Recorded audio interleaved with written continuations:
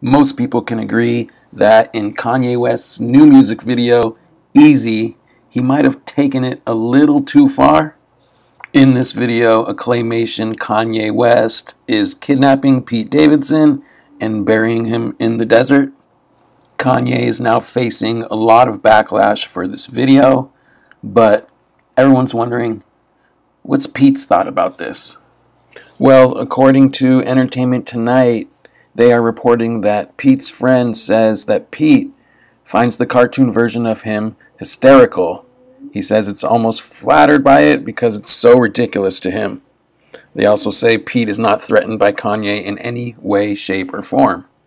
It's also being reported that Kanye's antics are bringing Kim and Pete closer together rather than farther away.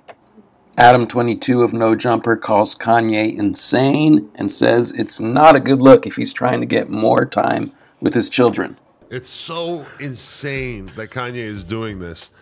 I just, it just makes me feel bad for him because I feel like all of this ends with him having like way less access to his kids than he wants. It just feels like this is going to, in the eyes of a judge, of course, us as rap fans, we think it's funny. Fuck Skete Davidson. Who the hell is he? Kanye is a god. It is what it is. But in the eyes of the judge, I just really don't think that putting out a music video that gets millions of views in which you kill your ex-wife's new guy is going to go over well. I'm going to have to agree with Adam here. At what point does someone from Kanye West's camp pull him aside and say he needs to stop these antics? Meanwhile, The Game is loving the controversy. He dropped the music video on his channel and it's seen over 1 million views in less than 24 hours. The Game hasn't done numbers like that since, The Game has never done numbers like that, which is probably why he said this on Noriega's podcast. Crazy that Ye did more for me in the last 2 weeks than Drake did for me my whole career.